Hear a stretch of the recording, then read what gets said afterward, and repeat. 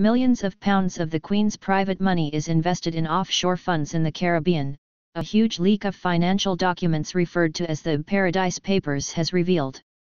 The papers show that the Duchy of Lancaster, which manages investments for the Queen's £520 million private estate, reportedly invested around £10 million in funds based in Bermuda and the Cayman Islands. They also show that the monarch holds investments, via funds, in businesses including off-license chain Threshers and Brighthouse, which has been accused of exploiting people with mental health problems and learning disabilities in order to sell its products. The 13.4 million documents, which have been dubbed the Paradise Papers, also reveal that Donald Trump's Secretary of Commerce, Wilbur Ross, owns a stake in a firm linked to Russian businessmen who are the subject of U.S. sanctions.